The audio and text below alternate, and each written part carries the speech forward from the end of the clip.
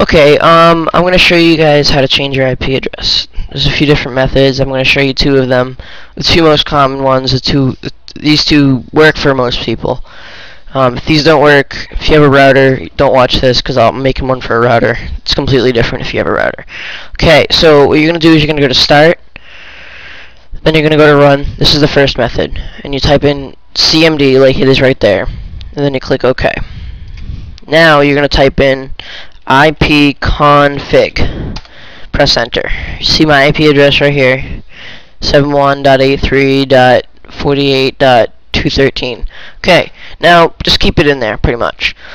Now what I'm going to type in is, this one doesn't work for me by the way, so it hardly works for me. Sometimes it does, sometimes it doesn't. Anyways, just, try this, it might work for you. Type in ipconfig/release,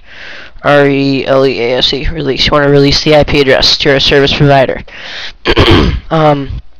Keep in mind when you do this, you're going to lose internet. Don't worry, you can get it back. You press enter, IP address is gone. It's going to tell me this stuff isn't connected. LimeWire will probably come up and tell me it's not connected. There it is. Anyways, now you're going to, some people can just do it and it will come back, new IP address. Some people, they have to wait an hour. Some people have to wait a few days. If you have to wait an hour, this isn't your method then. You want to find a different one because this one it won't be fun if you have to wait an hour. So you type in ipconfig/renew. Renews your IP address. Wow.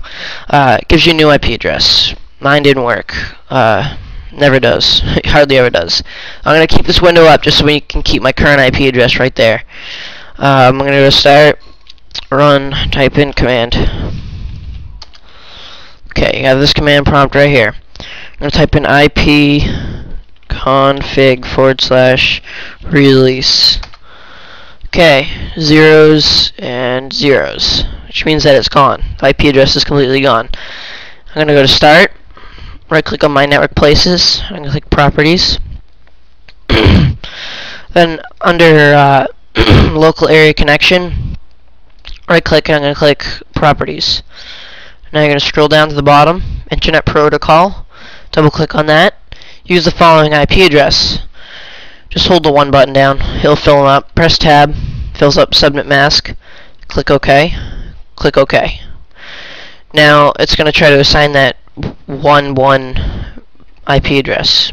Now it just tried to assign it. Now you're going to go to Properties, and then you're going to scroll down, Internet Protocol, obtain IP address automatically.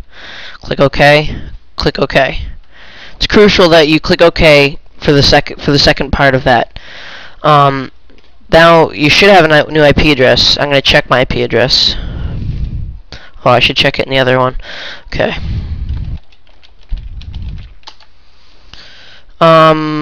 See, now there's this thing called an IP address range. Now it didn't completely change my IP address, but there is a difference. This one is 71.83.48.213. This one is 71.83.50.121. So it's within the same range, but it is a different IP address. Now let's say you got banned from a Ventrilo server and you need to get back in. The way you would do that is you would want to change your IP address. Most admins would ban you by IP address, not by a range. If you keep coming back, they're going to ban you by range. But this method, I mean, I've gotten different IP address ranges, and I've done it and then tried to get back in, and it said you're on the ban list, and then I was like, oh, I must have the same range. I tried it again and got in. So you just got to keep trying it until you get what IP address you want, or the same range that you want. This might not work for routers, but if it does, that's great. I'm gonna put up something for routers because there's different methods for that. Anyways, I should have that up soon. Okay. Hi, I'm Dave Andrews. Today I'm going to show you how to change your IP address using your router. Let's go to our computer. We're going to open up our web browser, and you first have to be on the same network as your router, either by wirelessly accessing it or being plugged into it. What we're going to open up is the IP address of the router, which is usually 192.168 12.1.1. Now it's going to ask you for your administrator password on the router. By default, it's usually admin and admin. I'd suggest you change your password if you have not already. Now what we're going to want to do is we're going to go to the Status tab. This is a Linksys router, which is a very common type of router. And what we're going to want to do is release the IP that we already have by clicking on this IP release. Now my router is not currently connected to the internet, but if it was, I would have had IP address and all this other information displaying here as well. When you release it, it's dropping your internet connection, which will effectively disconnect all of your computers and laptops and other devices from the internet.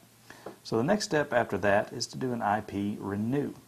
Now that will send out a signal to your internet service provider that says you want to refresh your IP address and you're asking for a new one. Now it's up to them whether they give you a new one or the same one that you had previously. So it's important to maybe release your IP address, wait about 30 minutes or an hour for them to cycle through their addresses, and then execute this renew process. Keep in mind that they hold all the cards, and if they continue to give you the same IP address over and over again, you should probably call them and request a new one. I'm Dave Andrews, and I've just showed you how to change your IP address using your router.